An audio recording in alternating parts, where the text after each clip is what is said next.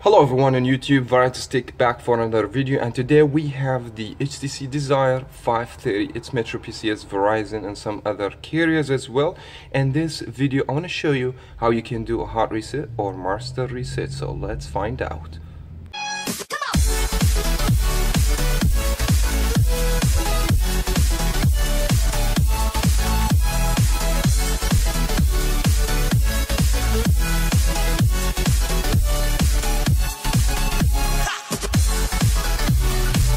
Just before we start doing the steps, I just want to pay your attention. If you have Google account already, or you have Patreon and you already sign up for a Google account, after you do the hard reset, the system or the Android may ask you to use the same Google account that you have already signed into the phone. So be careful about this point.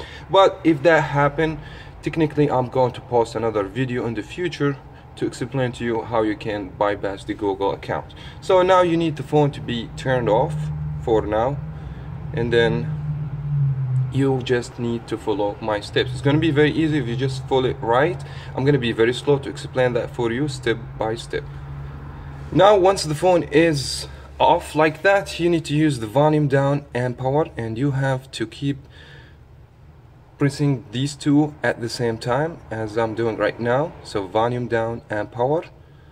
Once the HTC logo disappear, you have to release your finger like that, and then we are technically on this screen. So you have to select through the volume down till you go to reboot to bootloader.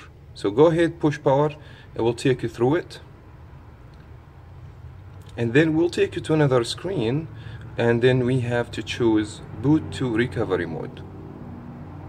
And the phone cannot make a restart now, but it's gonna stuck on the logo over here. I'm gonna show you this in a second.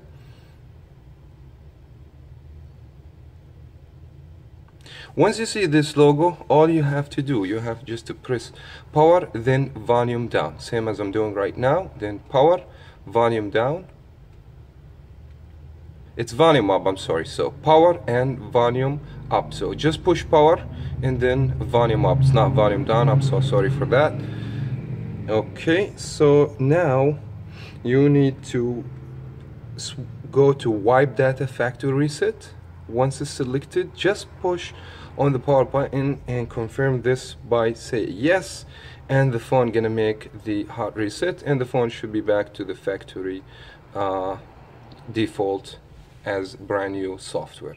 That was very much it for that video. Wish you guys find it helpful. If you did, please don't forget to subscribe to the channel if you haven't already, and give this video a like if you find it helpful.